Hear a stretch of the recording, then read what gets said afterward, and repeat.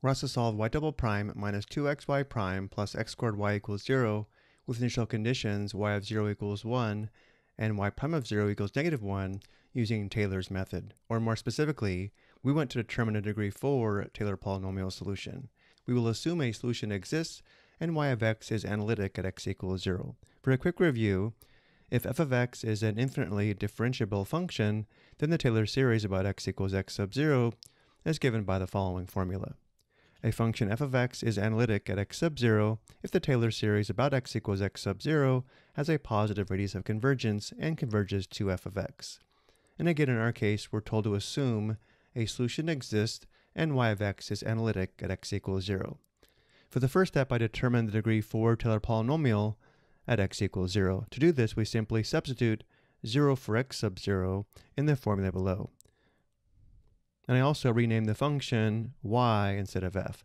We have y of x equals y of 0 plus y prime of 0 divided by 1 factorial times x plus y double prime of 0 divided by 2 factorial times x squared plus y triple prime of 0 divided by 3 factorial times x cubed, and finally plus y quadruple prime of 0 divided by 4 factorial times x to the fourth.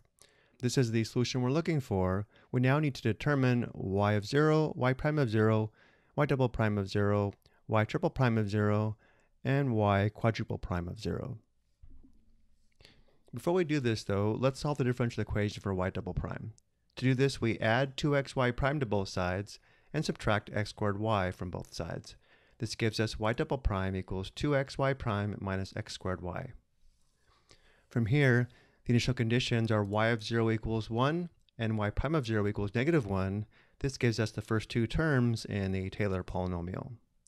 If y of 0 equals 1 and y prime of 0 equals negative 1, we now know y of x equals 1 minus x plus several more terms. And now we need to determine y double prime of 0. We know y double prime is equal to 2xy prime minus x squared y. To find y double prime of 0, we substitute 0 for x, negative 1 for y prime since y prime of 0 equals negative 1, and 1 for y since y of 0 equals 1. This indicates y double prime of 0 equals 2 times 0 times negative 1 plus 0 squared times 1, which is equal to 0. And since y double prime of 0 equals 0, there is no degree 2 term in the Taylor polynomial. And now we need to determine y triple prime of 0. To do this, we first have to find y triple prime. Y triple prime is equal to the derivative of y double prime with respect to x, which means y triple prime is equal to the derivative of 2xy prime minus x squared y with respect to x. And we have to apply the product rule to differentiate 2xy prime as well as to differentiate negative x squared y. This indicates that y triple prime is equal to 2x times the derivative of y prime with respect to x, which is y double prime, plus y prime times the derivative of 2x with respect to x, which is 2, giving us plus 2y prime.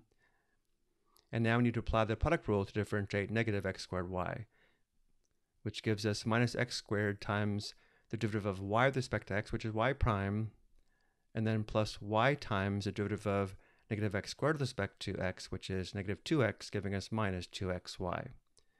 And now to determine y triple prime of 0, we substitute 0 for x, 1 for y since y of 0 equals 1, negative 1 for y prime since y prime of 0 equals negative 1, and 0 for y double prime because y double prime of 0 equals 0. This gives us y triple prime of 0 equals 2 times 0 times 0 plus 2 times negative 1 minus 0 squared times negative 1 minus 2 times 0 times 1. Notice all the products are 0 except this term here. Y triple prime of 0 is equal to negative 2. And since y triple prime of 0 is equal to negative 2, the degree 3 term is minus 2 divided by 3 factorial times x cubed. And since 3 factorial is equal to 3 times 2 times 1 or 6, and 2 6 simplifies to 1/3, the next term is minus 1/3 x cubed. And now we need to determine y quadruple prime of 0. To determine the fourth derivative of y, we need to differentiate y triple prime with respect to x. And we have to apply the product rule 3 times.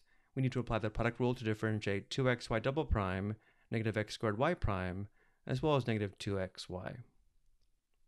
This indicates y quadruple prime is equal to The derivative of 2xy double prime with respect to x is 2xy triple prime plus 2y double prime plus the derivative of 2y prime, which is 2y double prime, and the derivative of negative x squared y prime with respect to x gives us minus x squared y double prime minus 2xy prime, and the derivative of negative 2xy with respect to x gives us minus 2xy prime minus 2y.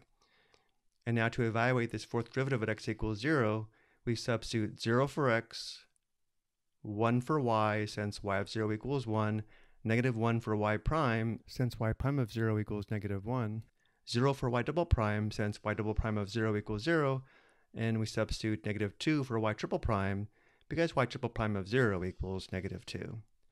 This gives us y quadruple prime of 0 equals 2 times 0 times negative 2, plus 2 times 0 plus 2 times 0, minus the square of 0 times 0, minus 2 times 0 times negative 1, minus 2 times 0 times negative 1, minus 2 times 1. Notice all the products are 0, except this last product, y quadruple prime of 0 is equal to negative 2.